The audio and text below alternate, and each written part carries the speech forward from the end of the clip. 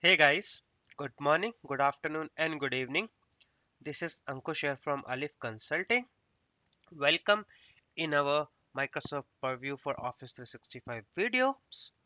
In this video, we will be specifically going to talk about e-discovery solutions available for Office 365 or M365 mailboxes. Well, here is the agenda of our this video. So we're going to have a basic understanding about the e-discovery and what are the e-discovery solution we have, and then what does the differentiate between e-discovery standard and premium, what are the subscriptions or what are the plans required to run or required to use the specific e-discovery services like a standard premium, and at the end we will be going to have a little demo where I would be going to show you how you can use the e-discovery solution in your Microsoft Purview for Office 365 console, right? So let's quickly jump into the introduction. So e-discovery, which is also known as a electronic discovery, is the process of identifying and delivering the electronic information that can be used as evidence in the legal cases. You can use the e-discovery tool in a Microsoft Purview to search for a content in Exchange Online, OneDrive for Business, SharePoint Online, Microsoft Teams, and Microsoft 365 groups and the Yammer Teams. You can search the mailboxes sites in a same e-discovery search and then export the content found into the mailboxes and the sites. If your organization have a Office 365 E5 or M365 E5 subscription, you can further manage or analyze the content by using the rich features Microsoft Purview eDiscovery Premium solution in M365. So this is what the eDiscovery is. It's allow you to find a specific content or specific information which you are looking into it, because it sometimes become a little bit difficult when you have a tons of emails or tons of mailboxes hosted on M365, or you want to see what those hold you want to see what is the information those mailboxes are holding it, right? If you need a specific information in a certain legal case, going on a one mailboxes and going through with the information would not possible and is a hectic task, right? Now we have a e-discovery solution. Although this e-discovery solutions was earlier there with the legacy exchange service, however this has been moved from Microsoft Exchange to the Microsoft Purview for Office 365 tool. Now we have a three types of discovery solution with Microsoft Purview. One is called a content search, second one e-discovery standard, and third one is the e-discovery premium. With the content search, we can search for content, we can search for keyword queries, search conditions, export search results, and role-based access or role-based permission. That's something we can do within the content search. The next option we have a e-discovery standard. With e-discovery standard, we can get a search and export. We can do a case management, and we can do the litigation hold or the legal hold on specific e-discovery content. Now the e-discovery premium give us the add-on permission like custodian management, legal or notifications, advanced indexings, review set filtering, tagging, analytics, predicted coding models, and so on. So these are the basically three solutions which we have is for e-discovery in Microsoft Purview for M365 or Office 365. Now the e-discovery standard is a pretty much I can say the one of the offering. So e-discovery standard in a Microsoft Purview provide a basic e-discovery tool that organization can use to search export content in M365 and the Office 365.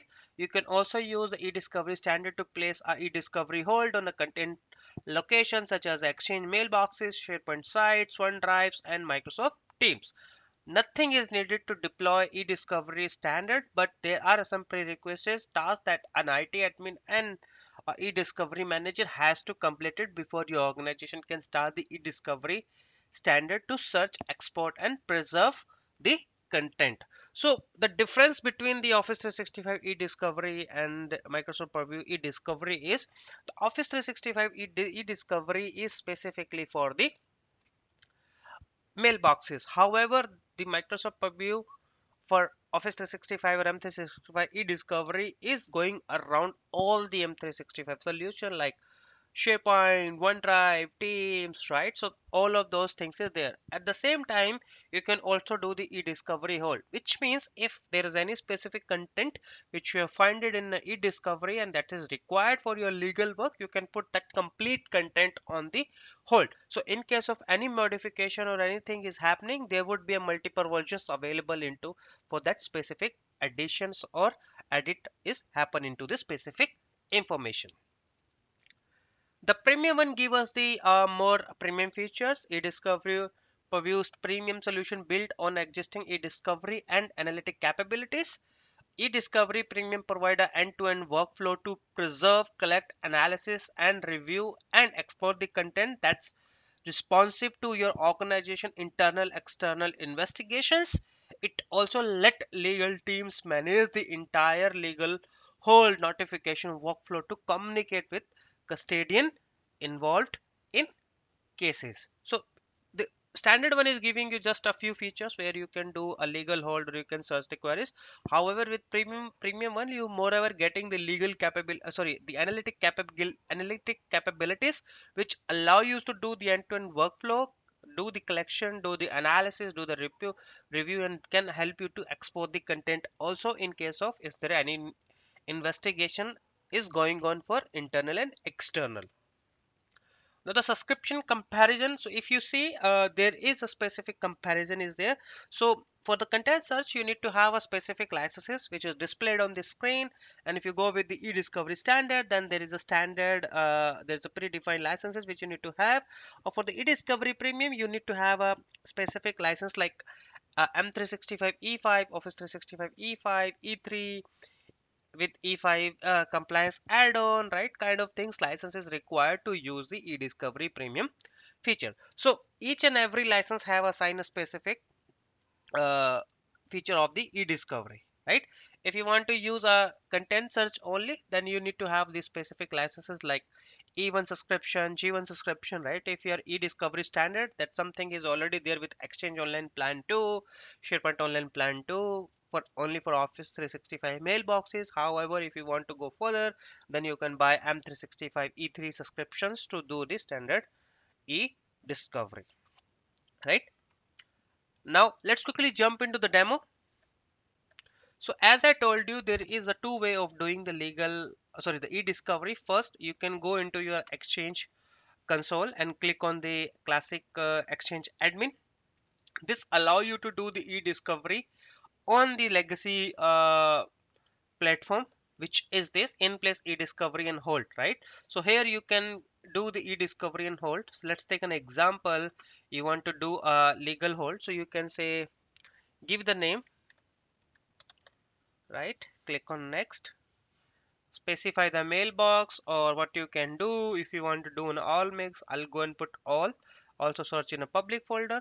Next, here you can do the filter based criteria or include all the contents, right? That's something you can do. As of now I'm not a member of discovery feature, however I can do the filter based criteria also, and then from here I can go ahead and enable the legal hold or discovery for the specific mailboxes or all the mailboxes. So earlier when the legacy system was there in place, e-discovery or legal hold was there for all the users and can be done for the one console into the legacy system. However, with these new features, you would not be able to find any legal or anything from here.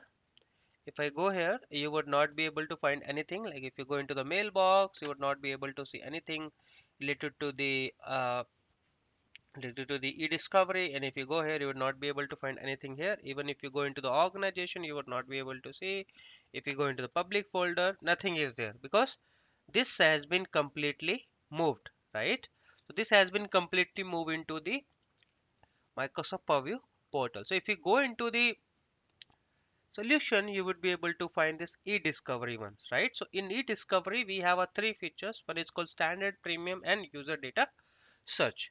Now if you go into the user data search, this is what a content search is looks like. Here you can specify the detail, like let's take an example, give it a name, can specify who filled it. I just say that this is something has been filled by this user and click on save. Right, so this is the case which you can done for user data, right? And then if you go into the new tab, it's a new portal, and from here it's going to show you all the available results which are available for their specific data, specific users, right? So it's taking a little bit of time. You can specify for which user you want to see or which user you want to search and what you want to see or what you want to like you want to see the messages, you want to see the document, everything can be done, right? You can even specify or change this one, right? You can create your own new search. Let's take an example. I want to create a new search. I can do that as well, right? So kind of things I can do, and I can save and search for this one. So that's kind of the search I can create, or user search I can create. The second one is the premium one. So the standard one, not a premium one. That's where I can go ahead and create the case also. So here I can specify the name. Let's take an example, eDiscovery, right? I can go ahead and create the case, and from this case, what I can do, I can basically define the things, right? So if you can see eDiscovery is already there, I can go ahead and create the cases for this eDiscovery. I can go into say this case, I can specify all this search. If I go want to create a new search, I can do that as well. So give it a name for search, define the location where you want to do the search. So let's take an example. I wanted to go ahead and do the search on all the location. Do you want to put everything on a hold? I can go ahead and do that hold as well. Then I can specify the conditions what I want to do, or either you have already have a KQL query written which I can simply paste here, right? So I can specify the conditions, I can do that as well, and as soon as I specify the information, I can go ahead and create my search for the specific mailboxes or for the specific queries, right? At the same time, same way I can go ahead and create the case for the premium eDiscovery as well. With the premium eDiscovery, what we are going to do, we are just going to get the premium feature for the analytics, right? Nothing else. So we can see more analytic informations, right? So let's say define the name.